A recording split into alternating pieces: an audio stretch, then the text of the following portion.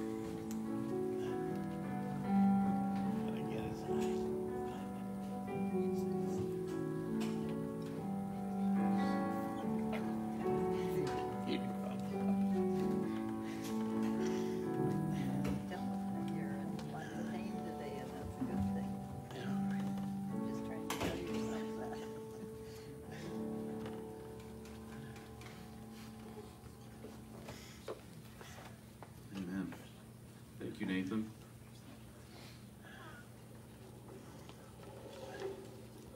So next, giving. So there are a couple forms in order to do that. One is online at our hopefrankenmuth.org website. There's a link in the bottom of the page, and if you're here in person, we have a basket on your way in or on your way out that's there for giving. And you know, God loves a cheerful giver, and it's one of those things that I was reading that passage in 1 Corinthians 13, and we're to love. We're called to love, and I just can't help but put that cheerfully love in that place, because if we're reluctantly loving, it's pretty obvious. And our motive is to be faithful and love and to show and to be a reflection of him. And if we're not doing that, people notice.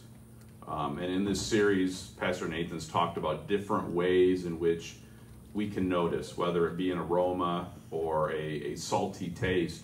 There are things that sit in people's mind and in their hearts, and we should be about not reluctantly loving, but loving as he first loved us, and help that to be part of what we look to and how we act.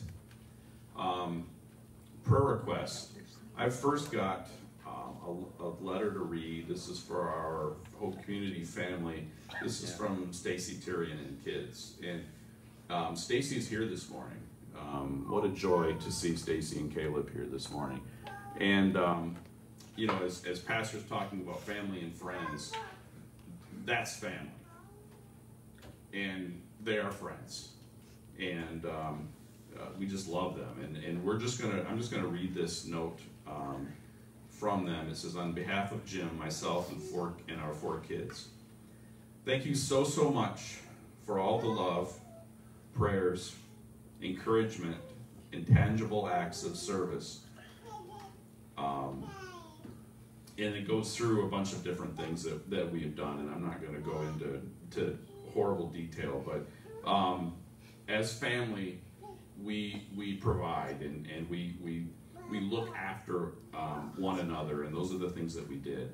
And the help for his celebration to run smoothly. Sound system, parking, serving drinks, refreshments. God has used you all greatly to carry us through this difficult time. Much love, Stacy and kids. Thank you for that. Prayer requests this morning. We've got some. I've got, maybe Nathan's going to be my runner. I will be your runner. Nice. Ralph Leach, we need to remember him in our prayers. He is rehabbing at Health Source from something they say wasn't a stroke. Not sure what it is, but there are things that he's having to do now with regard to language and occupational therapy. So Ralph Leach, if we can remember him. Jeannie's mom, Norma Allen, is rehabbing at home, and with her 92-year-old husband, and he's had, she's had 2 pins for a cracked hip 2 weeks ago. So she's got a lot of work ahead of her, and we just need to remember Norma in our prayers as well. But you said at home, correct? Yeah, that was not the doctor's instructions either. Yeah. Yes, she is at home rehabbing. That is correct. I have school start decisions for schools and parents. I can tell you, by being a spouse of a teacher, there is, and has been all summer, a ridiculous amount of work going into that. So please pray for that. For Stacy and kids, just comfort in grieving, protection and provision, and really, wisdom on next steps. As family, we need to continue to remember those aspects as well. Also, what a blessing. Mike Ewing walks in this morning, and I'm like, dude, what are you trying to do, scare us? He's here this morning. Praise God. Mike had some stents put in, and he's feeling better. Obviously, he was not in a great place, and fortunately, they knew to take action. So we need to remember Mike as he continues to heal from that. And we've got some others that really are just kind of a continual thing, but we need to remember our partners, Redeemed Children in Hope House Detroit, and just really about also how we act and how we understand the spiritual nature of everything that's going on in this world and things around us, and understand that we need to be praying all the more as we see these things happening. God's word said that we would be of sober mind, and it doesn't just mean I shouldn't be drunk. It means I should be watching for his return. May it not surprise us. And so as we see these things occurring, we need to be ever mindful of how that fits into our worldview. Anything else? Any other prayer requests? I have a praise. We were able to get to the cottage we had rented with our kids and grandkids for our usual week. And Thomas is in lots of pain, and that's a good thing. More Yes. things are waking up. That's awesome. So yeah, we're thankful that Tom is in lots of pain, and he's lifting up his hand right now, and he's saying, "Yeah, I can feel this." And the significance of that is that his nerves are starting to work again, and it's waking up. And so, praise God for that, for sure. Let's go to the Lord in prayer. Heavenly Father, we're so thankful that things happen. We're not promised that things are going to be easy here. We're not promised just a cakewalk, but we are promised that you will be with us. And Father, we praise you for things that we see, like Tom lifting up his arm, Mary noticing pain, and Tom noticing pain. And we praise you that those pathways of nerves are coming back. We're thankful that they were able to get out with family and do their normal retreat with family, even though it's maybe not quite normal. But we praise you for that. We praise you for watching over Mike Ewing in the process of him having to have some stents put in. And Father, we just praise you for watching over Jeannie's mom, and we pray that you would continue to do that Norma would seek wise counsel, that she would just stick to therapy, just a difficult thing, Father, and then we just pray for clarity there, and be with Jeannie and Nathan as they are trying to juggle these things and other family things at the same time, and it can be difficult, Father. And Lord, we pray for Ralph Leach, that you would, Father, just mend things, that things would be put back in place, that things would be working normal to the point, Father, that he could see some hope and some light. And Father, for Shirley, that you would just give her strength and peace and understanding on how she should work and interact and help Ralph in his needs. And Father, we just pray for redeemed children, as Haiti has a lot of the same lockdowns and issues and people with COVID-19 related struggles, and that's on top of all the other struggles that they have. And Father, we just pray that you would make it a light in that country. We pray that you would make the area and the actions, the unselfish actions that Easton has towards her people, that it would be fruitful, it would be multiplied, and Lord, your light, your grace, your love would shine forth through that. And Father, for Hope House, as they are growing and they are involved in more and more things, we just pray again that they would be a lighthouse in Detroit for your love, that kids and adults alike would see that there is a God, that he sent Jesus, and that they just need to accept that and live for him. And Father, may that be evident. And Father, we're thankful that We are here in church this morning, and we're thankful for your love. We pray that you would go before the rest of this service, that it would be pleasing unto you as a sweet aroma, that we give ourselves to you and to your service, we pray in Jesus' name. Amen. These are some announcements. The young adult group, is Nathan shaking his head at me? No? Okay. I'm getting older, so sometimes I just see things and not hear things. But so they're going through and discussing the way of the master at this point, and so they're meeting still on Tuesdays at 6 o'clock. This is post high school through 20s. There's a prayer group every Thursday at 6:30 that meets here as well.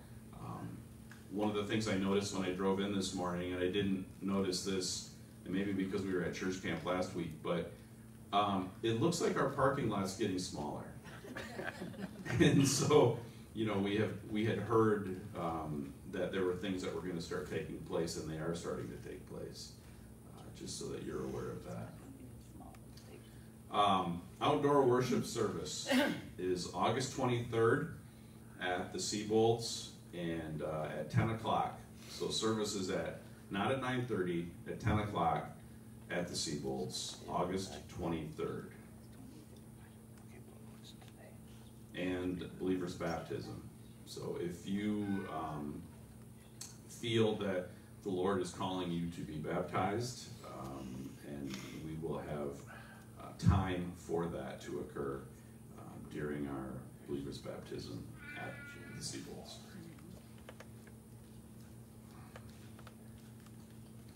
So we're at the share your story time. Does somebody have a story they would like to share this week?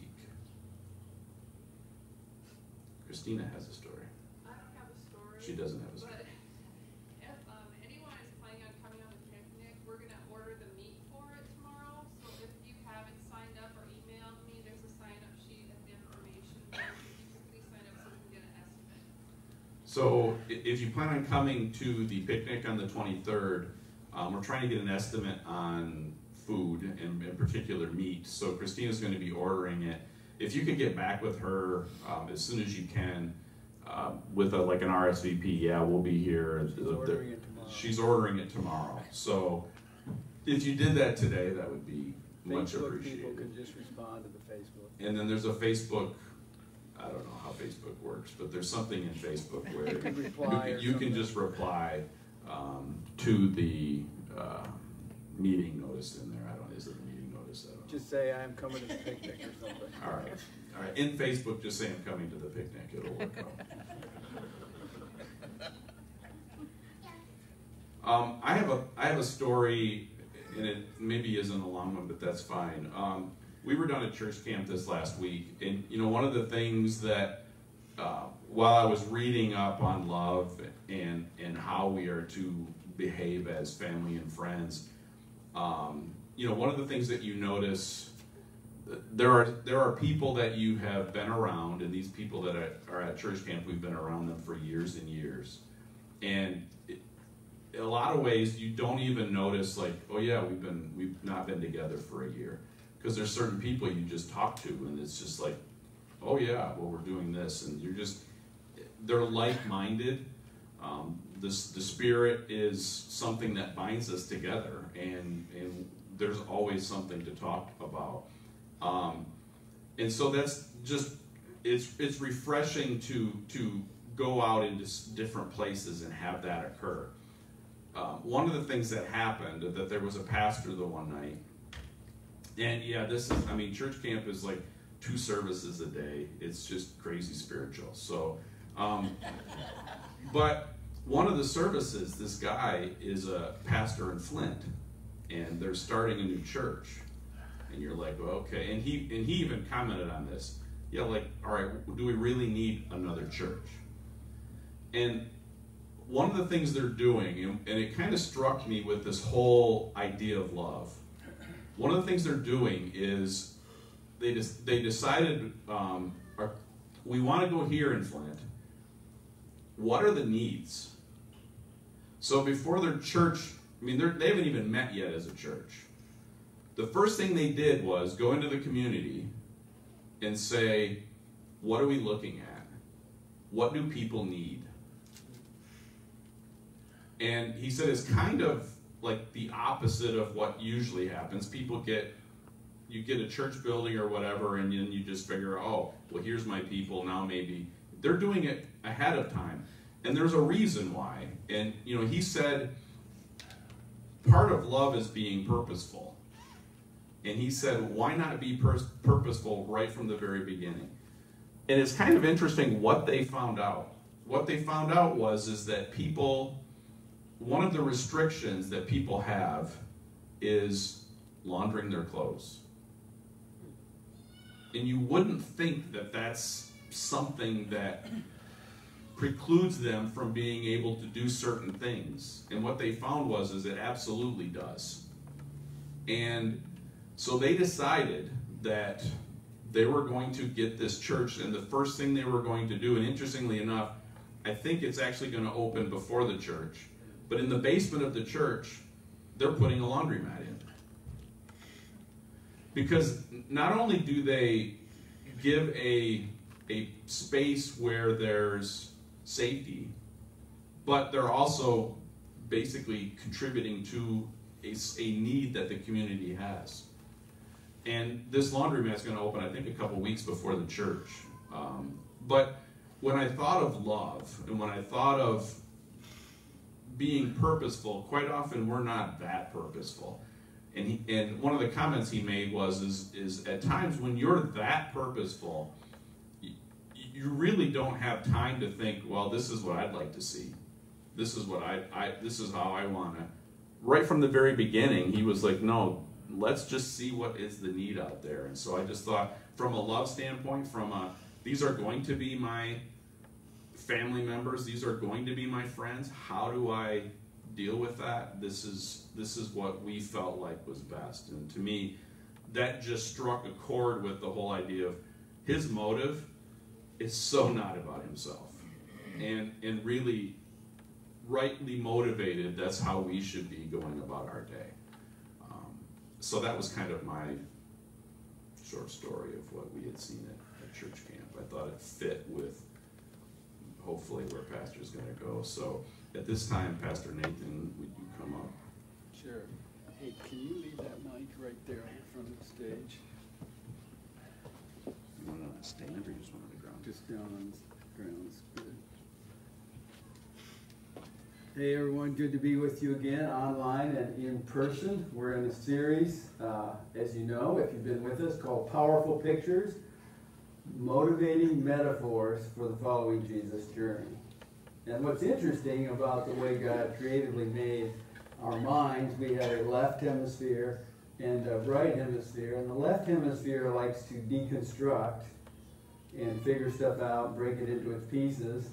So like each week we've taken a different metaphor or a group of metaphors that are kind of together, and we've kind of broken them down a little bit, tried to think about that metaphor. And the right hemisphere is looking always holistically and putting things together.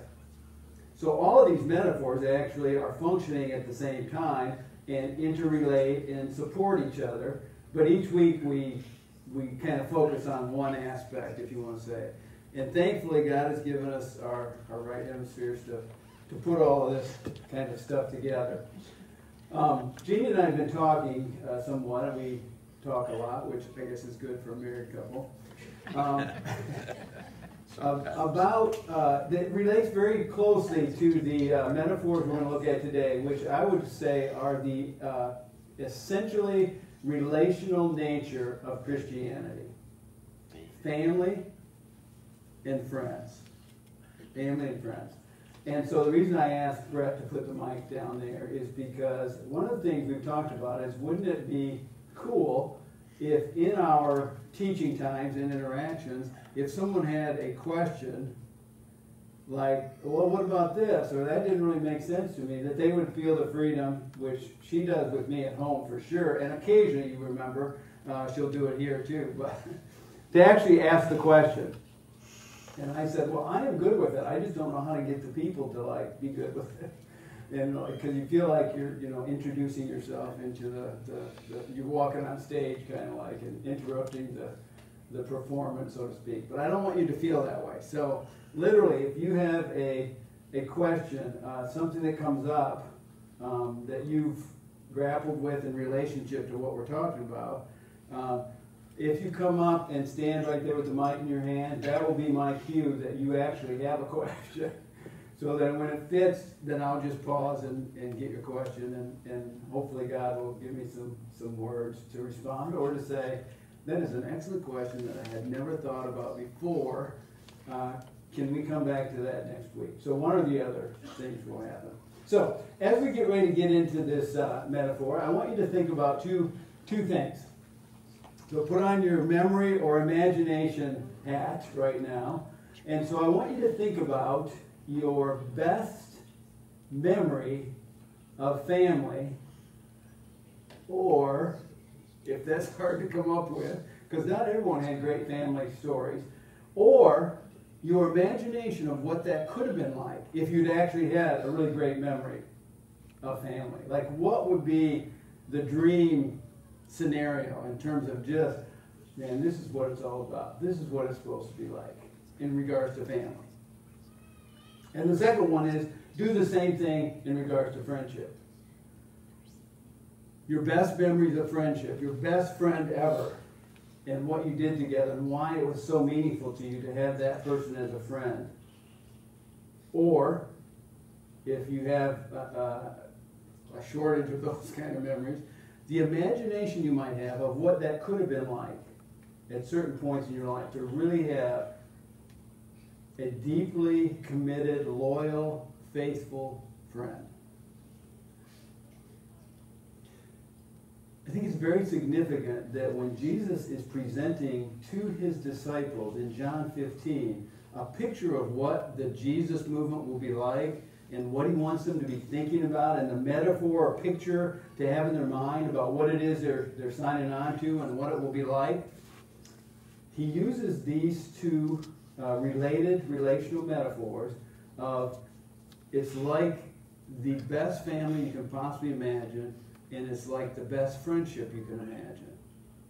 And so then he kind of fleshes it out, which is what this morning's message will be about, is fleshing out the reality of what that looks like. I just called this morning's message, which is number 6 in our series of 7, family and friend, singular. Not that it doesn't have the plurality component. But Jesus in this section says he is our friend. He considers us his friend. So this isn't just think about it in terms of the community of friends, which I think is there, but more related to the family metaphor. But he says, think of me as your friend. Me, Jesus, as your Nathan's friend. So, if you want to say the truth essence or the compressed maple syrup version of the message, and maple syrup because they get a bunch of gallons of the sap from the tree, and when they get all done, you get like, you could have, I don't know what the ratio is, but it comes down and you get like 1 gallon of this really cool stuff to pour on your pancakes. So, awareness of being our Heavenly Father's loved children and our Savior Jesus' intimate friend should influence everything about our lives. And I know for me that has not been the case. Thankfully, more and more it is becoming the case, that I am more and more able to see Christianity, my relationship with God, my involvement in the community of God's people, and also in the world, through the lens of the relational nature of Christianity. That we are essentially to see ourselves as part of God's loved, intimate community of children who are the children of the loving Heavenly Father. And as Jesus, you could just say best friends with Jesus, best buds with Jesus. it is not unlikely that in this passage that we'll look at that talks about family and friends, that in regards to the friendship part of the metaphor, that the concept of being a friend of Caesar might have been behind John's thinking when he presented Jesus as a friend.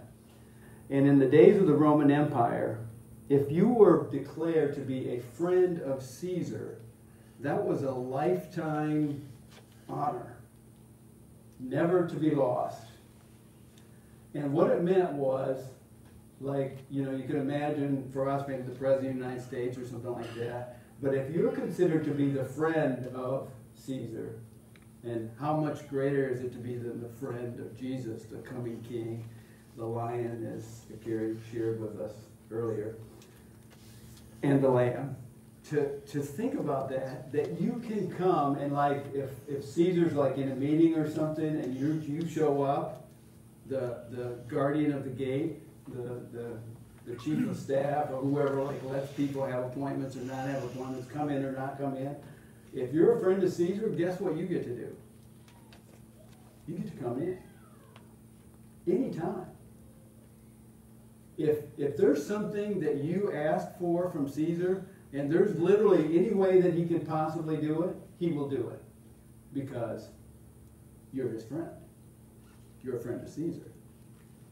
And so I think in a way that we often probably don't even consider the possibility, there is much more available to us relationally as being a part of the Jesus movement, being a child of God, a friend of Jesus, than we can possibly imagine.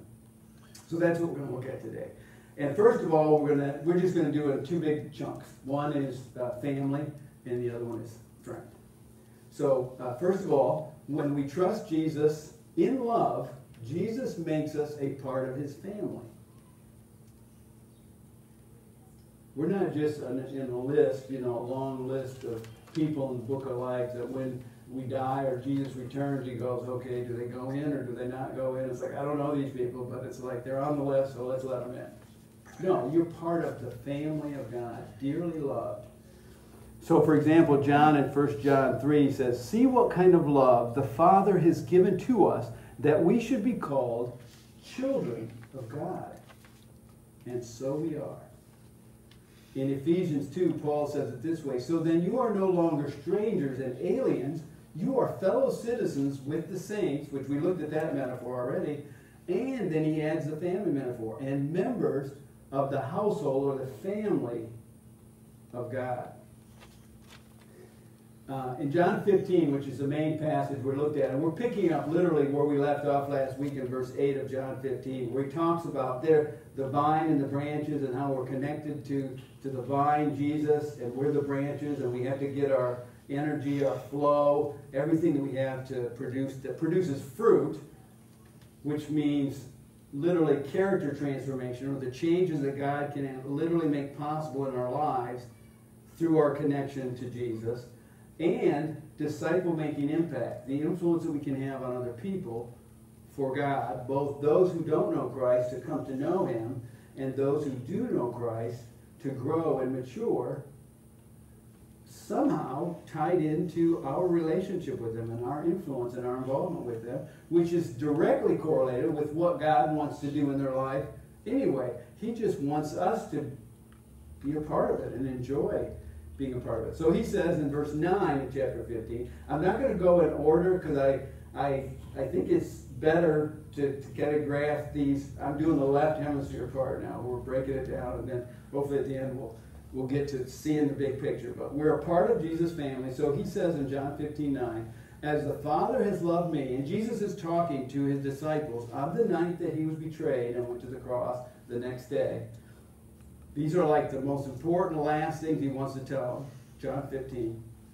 As the Father has loved me, so have I loved you. My dearly loved children, abide in my love. And so the abiding that he talked about in terms of a vine and a branch, getting its nourishment from the vine, now he kind of transitions using the same word, but now it becomes part of like a family connection rather than like a garden connection. I'm reading a book now. In fact, I just finished it last night, called Waiting for Heaven. I ordered 10 extra copies for anyone in our community that might be interested. Presented it to the men's group on Thursday and to someone else that I came in contact with since then, and there's 4 left over here. If you're interested, we got them for like 33% off. For $10, if you're interested in reading Larry Crabb's latest book called Freedom from the Incurable Addiction to Self, Waiting for Heaven. So, and his premise is basically that the more we understand what God has prepared for us in the future, the more focused energy we will have to journey through the life now in a difficult world, which he says, in this world you will have trouble, with a focused motivation to, I would say, embrace what all these metaphors mean in terms of what it looks like to live that way as we journey through life. So Larry says, he's a friend of Jeannie and I's, which we enjoy, having had that relationship with him for many years. But he calls the exact center of Christianity. He says, what exactly is at the center, the core of Christianity? And he says it's this, which is just the verse I just read, that the love-generating joy poured into the Son by the Father is now available to us. The love-generating joy poured into the Son by the Father for the joy set before him. He went to the cross, it says. That joy that the Son receives from the Father, the Son now shares with us, his family members. So that we literally can have what Paul talks about, the fruit of the Spirit in Galatians 5, love, joy, peace, patience, those kind of things. Not by trying hard. I'm going to really try hard and be patient. Doesn't work. You can't be better than you are by trying hard in your own efforts. That's not how it works. Something has to be released in you so that it doesn't become trying hard anymore. It's almost like you become a different person because of who you now see yourself to be because of Christ, not by making yourself a different sort of person by your own efforts. The Son enjoys a relationship with the Father that as a bearer of God's image, we were created to similarly enjoy. But, as you remember the story in the garden, sin separated human beings from the love-filled community with God that they had prior to the fall. Now, thanks to the Son's obedience to the Father that took him to the cross, and thanks to the Spirit's ongoing work in us to turn our inward affection outward towards other people, away from ourselves. And another of the central focuses of Crabb's book is that our key problem is addiction to ourselves. Always thinking in terms of how is this going to work for me? What do I want? How can these people function so that my life is better? And it can be very subtle, but basically we're always running through the grid of how's this work for me, or what's in this for me. And as the love of the Father through the Son comes to us and the joy associated with that, we literally can now start outflowing or bearing fruit that we genuinely do care for other people and want to do what is in their best interest, not just what works for us. So as we grasp that I am now committed, I am now included in God's community, God's family, I can experience a taste of what Jesus knows in his relationship with the Father. I can now live fully aware of being God's well-loved child while I wait for the completion of his larger story plan, so that I do not demand that everything in my life now be comfortable, resolved. I didn't know if I should share this, but I'm pretty sure they're not online right now. But Jeannie's mom was in the hospital because of her hip, and you heard that story. Jeannie or her dad was with her almost all the time unless she was asleep while she was in the hospital. Then the doctor ordered up to 20 days of rehab at this rehab facility, which was an excellent facility. And Jeannie and her dad, primarily Jeannie, worked out all the details, found the best one available, and it's like, so that day, last Monday, she's going to go to the rehab facility from the hospital. And they were with her, take her to the door, but at the rehab facility you cannot have visitors. In the hospital, they were literally like holding her hand, talking to her, present with her at all times. And so the nursing staff was assisted by this enablement by family members being with her. But it's not allowed in our current situation at rehab facilities, as Tom knows and others who have gone. So there's Ralph, he can't have him, he surely can't go there to see him, can't be with him. So anyhow, kind of okay Monday afternoon, she's gonna, says she's gonna cooperate and everything. Tuesday morning she wakes up, Jeannie talks to the staff about 6:30 before the shift change. She's doing okay. And then she starts getting calls, 7:30, whatever. The doctor in charge of the facility, the head of the nursing staff, the head of the whole facility, it's like, can you help us out here? Like, your mom is not cooperating with us. She's not signing the release to have any therapy. We can't do anything with her until she signs, or her husband comes in and signs. So Jeannie talks to her dad and asks, okay, so it all worked out, and Eugene's going to go and sign that. And in the meantime, she's calling everyone in the family. And, if you really love me, you will get me out of here. I'm going to be dead in half an hour if you don't show up. So it was really hard. Now, we could say, if we're walking with God and we love Jesus and He loves us, stuff like that won't happen. What are we doing wrong, right? Aren't godly people supposed to have good experiences when their elderly parents start experiencing some of the things that happen when you start having memory issues and stuff like that? So, or we could say, even this, God will supply the wisdom, the patience, the fruit of the Spirit, the strength to journey through it in a gracious and kind and loving way, while praying for mom and whatever. So literally, she talks Eugene into signing her out. By the time we're 2 hours away, so on Tuesday, after having gone 5 days in a row, 2 hours there, 2 hours back, while mom's in the hospital and all that. Now Tuesday, she's thinking, okay, I got a day off because mom's in a place where I can't go visit anymore. And so we start getting these calls. So we say, we're going. And I hadn't gone down on the other days, but I just sensed the way things were going. She needs her partner, her friend, her buddy to be with her. And so we drive down there, about halfway down, we find out, Eugene signed her out, basically. Gets the doctor's orders. I mean, literally, we're not even sure at this point if the insurance is going to pay for the day and a half she's already been in there, because she's refusing, the suggested treatment for what she has. And so then we show up at the house to see what we can do. Now, if we think of my life has to go smoothly, everything has to fall into place, people have to cooperate with me, no one can give me difficult challenges, or it means God doesn't love me, or I'm not, a part of the love family of God, I've done something wrong, what did I do? God, why are you doing this? We're going to miss out on I would just say, the enabling and even joyful experience of following Jesus in good ways during difficult times.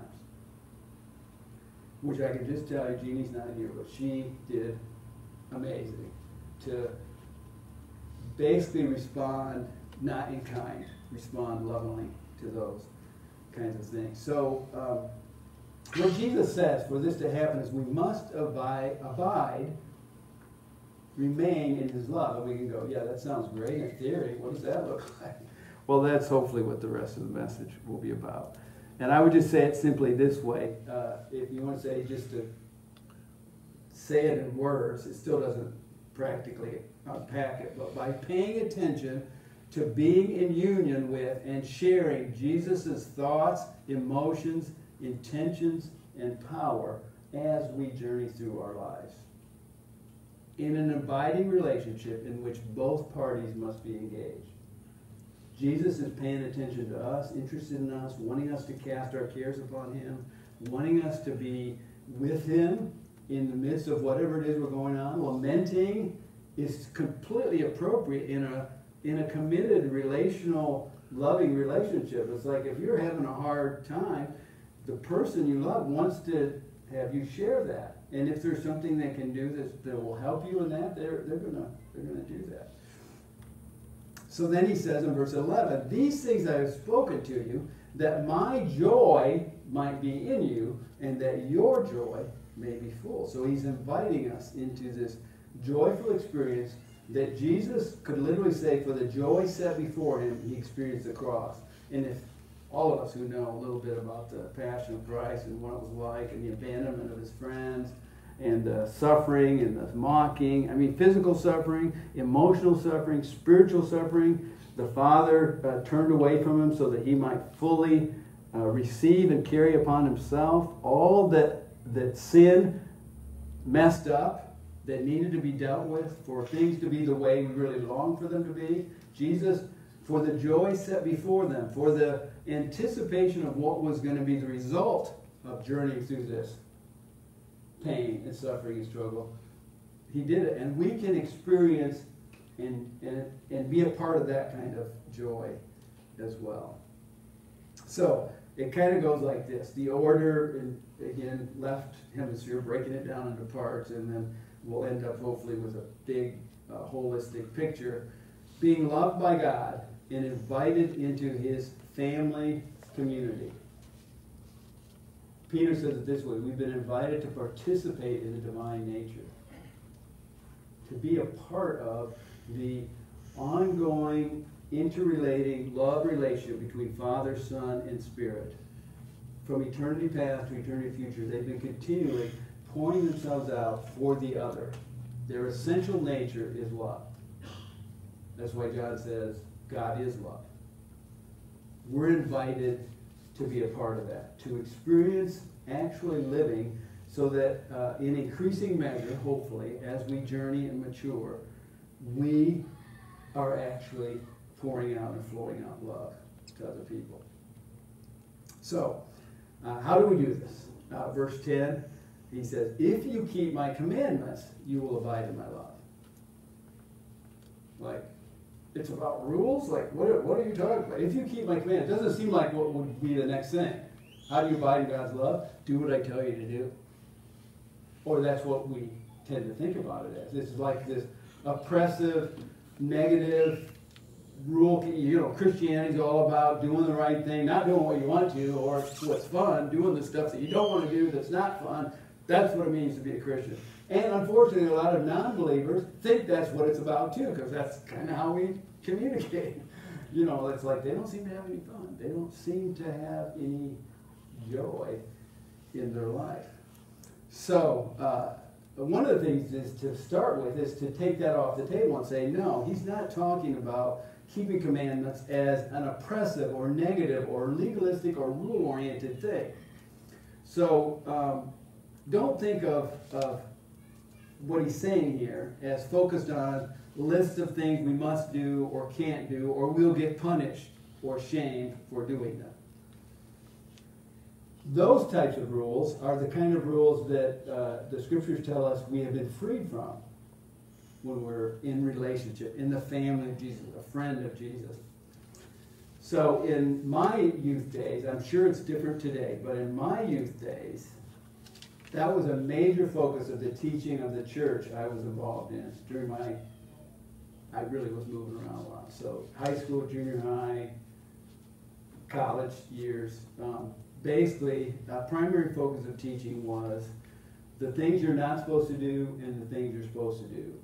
You know, if you do these things, God will be happy. If you don't do these things, he's not going to be happy with you. And if you didn't read the Bible, you would have thought God's primary focus at that time was on the length of the hair of the boys and on the length of the skirt of the girls. Because there was such an emphasis. Right? You're sure that every other verse or so, there's probably mentioned something about hair length and skirt length. And if you start studying the Bible then at that time, as I did, it's like, I don't see that anywhere in And dancing is a no-no, and I actually saw that in there. And it was like, dance before the Lord. It's like, wait a second. When did that become a bad thing, you know? Like, just literally dancing became bad. Not a certain kind of dancing or things related to dancing. Okay. So, the positive connection, I think we could see it this way. God provides the relational context that makes possible obedience as an enjoyable and positive thing. Jesus' defeating of the works of the devil through the cross made possible our freedom from the devil's world, flesh, death, captivity. So we're born with this compulsion to do what we want to do because we want to do it because we're addicted to ourselves. That's basically the result of the fall. It's only through what Christ provides us through the power of the Holy Spirit as children, loved children, that we can start beginning to literally want to do what the other person would be best served by and enjoy doing it. It's possible. So, I have some college friends. We have a picture there of my college friends, I think. Those are what they look like, reasonably like they look like. That was a few years ago. But Dave, Raj, Leon, John. Sorry about him not having a shirt on. And so I told you a story before about my experience working at Bill Knapp's Friday nights. I was a relief night janitor for Bill Knapp's during my 4 college years. And after the manager of the Bill Knapp's came to trust me and thought I can leave my whole restaurant in Nathan's hand and not worry about anything bad happening. He told me one night, because he knew I played college soccer, and often on Saturday morning, not morning, but by 1 or 2 o'clock, I'm not sure when you guys played, Nathan, but if you work all night Friday night till like 7 in the morning, and then you have a game like 1 o'clock in the afternoon, there's not 8 hours of sleep in there. I'm just saying. So he knew that. So he said, you know, Nate, if you want to have some of your friends come in and help you, that's okay with me. Just make sure you lock everything up when you leave. And he said, and by the way, there's this food right over here that we're going to throw out in the morning or we're not going to use again. So you can have anything in this section over here. So, creative me comes up with the idea. I'm going to invite my friends to work for me for free. And I'm the boss, and I get to tell them what to do. And they're going to work for me for free and love it. Now, I didn't know if that would work, but I started inviting, and these 5 guys were the common workers with me. What I quickly learned was any more than 2 helpers made it go slower. So 4 people took longer than 3 people. If I only took 1 person, it took longer than if I took 2 people. But if I took 2 people, I had to separate them. John, you're working over in this corner. Raj, you're working over in that corner. And 2 of these guys, Raj and John, became the most common invited. And it was kind of like I got to pick who I was going to invite to come with me, and I picked them based on how cooperative would they be. If I told them to go work in that corner and work happily and do what I tell you to do, would they do it? Without complaint, without question, or would they just walk over and start hanging out with the other guy in the other corner because, hey, I'm working for free. Why do I have to listen to what Nate says? Okay, now put yourself as though, I'm not saying I'm Jesus, but in that situation, I'm the Jesus character. I have something that I have in mind that needs to get done, and I literally believe that they will enjoy cooperating with my agenda by doing what I told them to do, when I told them to do it, in the way I told them to do it. And I literally can imagine a rewarding and enjoyable experience for all of us if they will cooperate with me. And a less enjoyable experience if they balk or if they think somehow my motives are less than pure. And I'm not saying I had the Jesus purity motives, but I literally wanted them to have a good experience. And I literally arranged it so that the food was available. And I realized we can't eat when we get to the restaurant. We got to get the work done. Then we eat. So the reward comes later. Well, that's how Jesus set his whole deal up. He basically is inviting us to be a part of what he's doing. And some of the stuff he asks us to do, if we think he's got some sort of an agenda that's not in our best interest, we may balk at what he's asking us to do, or the commands in Scripture, which there's a bunch of them. And if we have time at the end, I'll read them quickly to you. So anyhow, how we treat each other. I don't know if I read verse 8. If you keep my commandments, you will abide in my love, just as I have kept the Father's commandments and abide in his love. And then he says in verse 12, this is my commandment, that you love each other. So how we treat each other is inseparable from our relationship with Jesus. When I took people to the restaurant, how they cooperated with each other and with me directly correlated with how good of an experience it was for that evening. If they were like, didn't like each other or didn't thought, well, why does he get to do that job and I got to go do this one? And literally what they didn't know is I did the hard stuff. Because it was more complicated and more, you had to like know what you're doing. You had to know where the chemicals were that you're going to throw on in the pan to mop the floor where they cook the burgers. And literally there was about that much grease on the floor of those restaurants after a day's worth of cooking steaks and burgers and all that. So I'm the guy that has to go in there and cut that grease and figure out how to get it up off the floor so it's the way it's supposed to be. That's what I had to do. And they may or may not have realized I was doing the hard work. And I think we need to realize whenever Jesus asks us to do something, he's done the hard work. He's just asking us to. He wants to be with us. He wants us to be with him. He wants us to do it as a relational community. He doesn't want to just make everything happen and say, I'll pick the people who get to go with me and be with me in heaven. And rather than involve them in the process where they have to choose whether they're going to cooperate with me or not, I'll just make them cooperate. It's like there's no choice in the matter. What kind of relationship would that be? There'd be no freedom in that, no joy of relationship. So that's what he's inviting us into.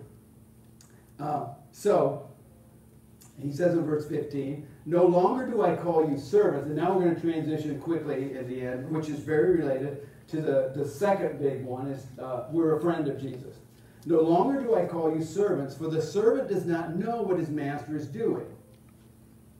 But I have called you friends, for all that I have heard from my Father, I have passed on to you. So,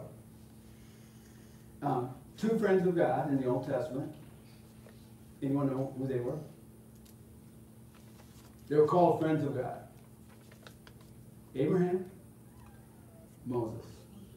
So in James 2, this is what we hear. Abraham believed God, and it was counted to his righteousness, and he was called a friend of God.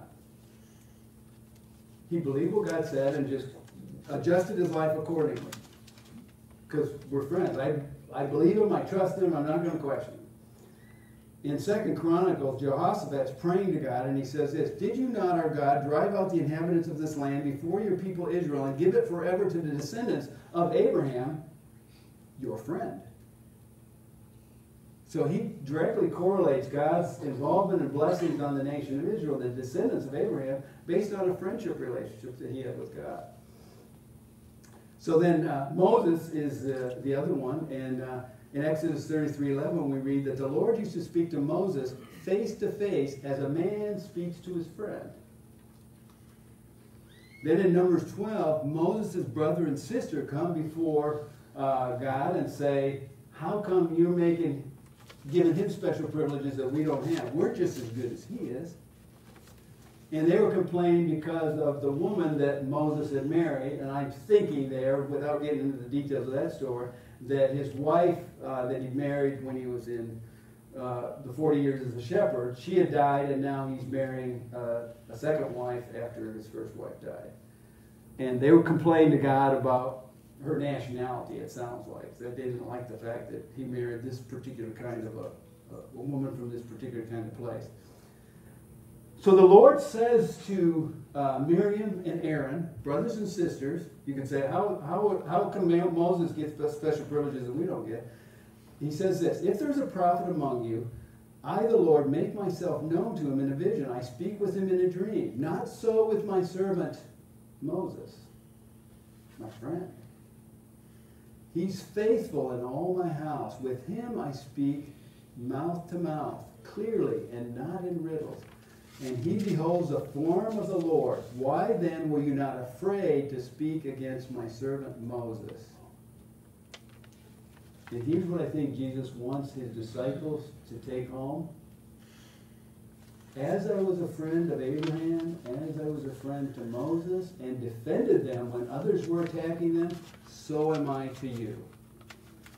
So we don't have to be worried if we get attacked by even our brothers and sisters, because we can be confident, we're friends of Jesus, that whatever needs, whatever protection or vindication or whatever is needed, God is able to provide that. So then Jesus says to the disciples, you are my friends if you do what I command you. And literally the guys that ended up being the regulars on my Bill Knapp's crew were my friends, even so that when I have like memories of college, I remember that one class, that lecture on the third section of whatever. I don't remember that stuff, but do I remember those guys, and do I remember working with them at Bill Knapp's and sitting around and enjoying community together after we worked hard to clean up the restaurant, and then we got to go and get some of that food out and enjoy it together and just tell stories? It's almost like when I imagine what heaven's like, it's like that kind of experiences. Having relational community with people that you have no issues with, who you feel like are literally your friends, your brothers and sisters in Christ, those that you've gone to war with, if you want to say it that way, without having any agenda against each other, any jealousy with it, just community, love, relational connection. So when I get together with people from my college days, it's those guys. So he says, you did not choose me, but I chose you and appointed you that you should go and bear fruit, and that your fruit should abide, and that whatever you ask the Father in my name, he may give to you. These things I command you, so that you will love one another. So throughout this, the outflow of both the family and the friends metaphor are, if you're my friend, Jesus is saying, you need to be each other's friends and family. You need to treat each other in the same way that I treat you. The fruit of my friendship and family connection with you should be your relational connection with each other. And he says, greater love, verse 13, I skipped over verse 13 to come back to it. Greater love has no one than this, that he lay down his life for his friends. And then in 1 John he says, this is how we know what love is. Jesus Christ laid down his life for us, and we ought to lay down our lives for our brothers. And he doesn't just mean males, he means family members. Those that we are now in family with through our connection to Jesus, we should be willing to lay our lives down for them. If anyone has material possessions and sees his brother in need, but has no pity on him, how can the love of God be in him? Dear children, let us not love with words or tongue, but with actions and in truth. So, some of you know a few years ago, I got fired from a job as a pastor of a church. So how does this friends and family thing fit into that?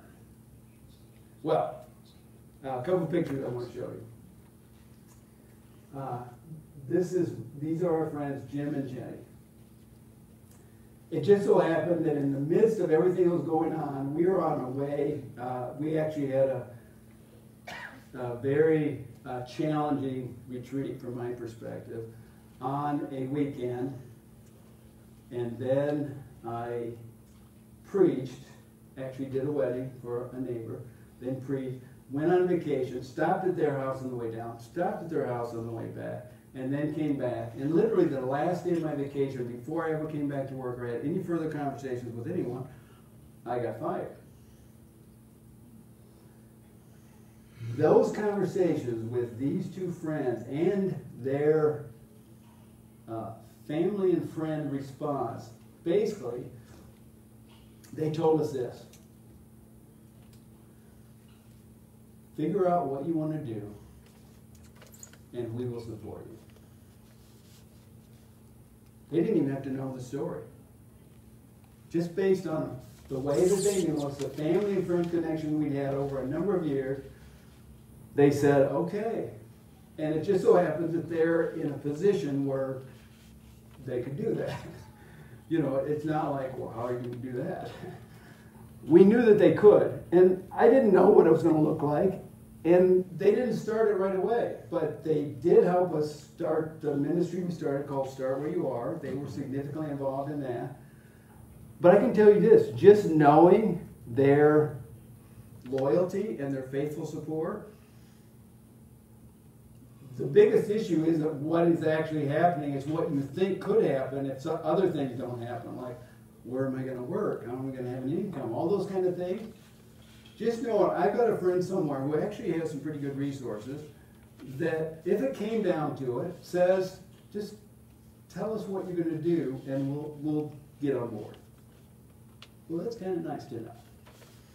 Jesus is telling us, all of us, that, just so you know. Like, cast all your cares upon me because I care for you. You know, he wants us to feel like the resources of the Almighty God and the relational connection and friendship that we have is available to us no matter what happens. So another picture. These guys will be familiar to you.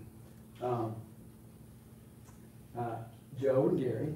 Neither one are here. Hi to you guys if you're out there on Facebook. So as the time went on, and as it came out, months later, you know, as the story played out, there became this idea that maybe it would be a good thing to start a new church, a community, and some people have been praying about it, asked me if I would consider being a part of that. I didn't know if I wanted to do that or not. And so then over time, long story, but it happened, and we're here today as a result of that. Well, these two guys have been, I think, throughout our whole 8-year history, one or the other of these guys has been the chairman of the elder board. And what's interesting to me is how close they have become as friends.